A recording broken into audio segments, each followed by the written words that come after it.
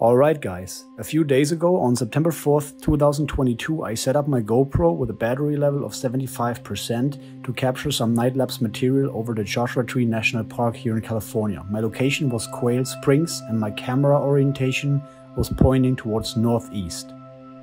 Although I knew that my camera wouldn't be able to capture more than 2 hours, I left it overnight anyways. And when I picked it up in the morning, I noticed something that I just can't quite explain. This is why I'm reaching out to you. If you have any logical explanation for this, feel free to let me know in the comments. I do not, so I'm super excited to share this with you. Let's have a look at the original clip first.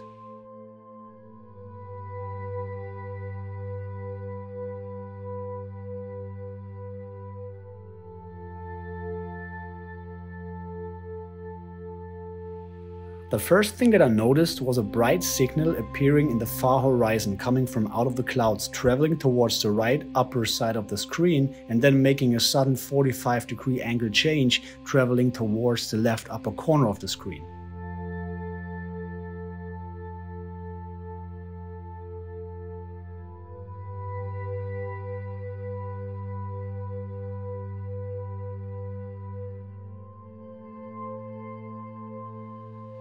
If you pay attention to the clouds back at the horizon, you can see that multiple signals emerge from the clouds, almost at the exact same point, all slightly changing their angle towards the same direction of the main light that I just showed you a few seconds before.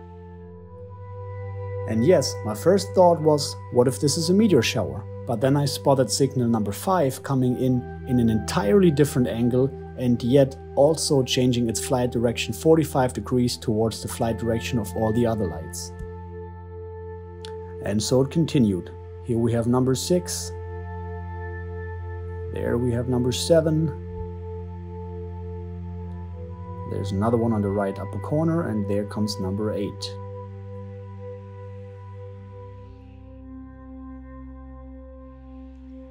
Number 9. And what happens next perfectly describes what I was talking about the whole time. We have our main signal emerging from the clouds at the far horizon, and at the right upper corner you see a second signal coming in, actually flying the exact opposite direction like all the other signals before. And now the main signal at the center of the screen makes a 45-degree flight direction change and follows the flight path of all the other signals precisely. The next signal, number 11, is coming in from the right side of the screen behind the bushes, in an entirely different angle when compared to all the signals from before. However, mid-flight it changes its direction again, following the same flight path as all the other signals, right followed by number 12, 13 and 14. So, this is what I captured on my GoPro.